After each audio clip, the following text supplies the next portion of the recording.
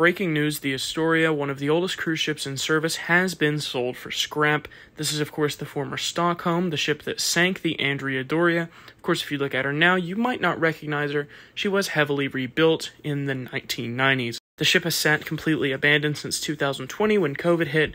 She was sold to new owners a few years ago, but this really isn't that surprising she's going for scrap. She was 73 years old.